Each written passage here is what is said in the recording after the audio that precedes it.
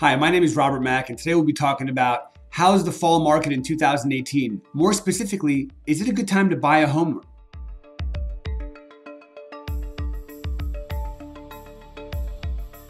Hey, thanks for tuning back in. So, is it a good time to buy a home? If you're watching this video, it's a very good chance you've heard of me talking about the market shifting a little bit. It's a very good chance you've kind of felt it or seen it on the news. And I'm here to tell you that the market is becoming more normalized over time. We experienced a very aggressive seller's market for the last 6.5 years. Prices significantly appreciated. And now we're just kind of stabilizing, flattening out a little bit, and kind of getting back to a more normal market. So what does that mean for buyers?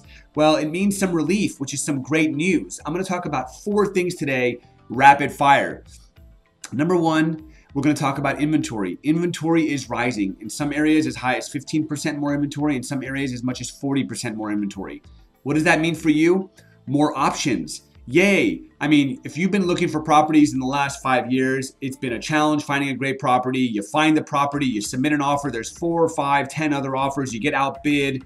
It was crazy. It was mayhem. Now there's more options to choose from. You've got more time to think about it. You've got more time to see properties. You've got more time to make a decision, and you're not going to be competing with so many other buyers because there are other options. In addition, as inventory rises, demand will fall. So that's a great thing for the buyers. Number 2, interest rates. Now, interest rates are slowly rising over time. They will fluctuate over time, but what's important for you to understand as a buyer is that when you buy a home, the price is a one-time thing. You're actually buying the interest rate. A lot of our clients are saying, Robert, if the market is stabilizing and flattening out, we'll just wait a year and maybe get a home for a better deal in a year. Well, that may in fact happen. You may actually be able to buy a home for less in 1 year than now. The challenge is, what if the rates go from 5% to 5.5%? You're actually going to be spending more money per month to buy a home that you bought for less. So that doesn't really make sense, does it? So talking to a lender, understanding how the interest rates affect you and your purchase, big deal. One of the most important steps when we start talking to clients about buying a home. Number 3, pending sales activity. What that means is how many homes are selling on a monthly basis. Well, pending sales activity is down between 20 and 25%. So inventory is rising, more options for buyers. Homes are taking longer to sell and less of them are selling, which means inventory continues to grow.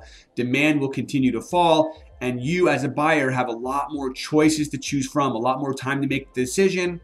And you might even be able to get a better deal, but keep your eye on those interest rates. The last part of the video today I want to talk about, number 4, is mindset. The mindset is crucial. A lot of the buyers we're working with are saying, you know what, the market is going up? Is it going down? Is it flattening out? What do we do? And this fear, this uncertainty is creating paralysis. Well, think about the last 5 years. All the buyers we were working with were complaining about how there was no inventory and how there were no options and how every time they found a beautiful home, there was 10 other buyers that wanted it. Well, now you got what you wished for.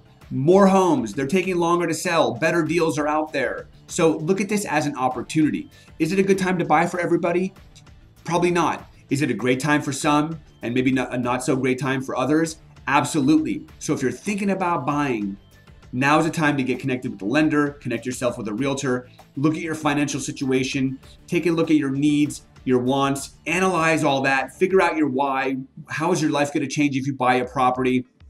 Consider everything, because now there's a huge opportunity to buy a great property at a great price while still securing that low interest rate. So thank you so much for watching. If you found value and you found this on social media, give me a thumbs up or a comment or a share.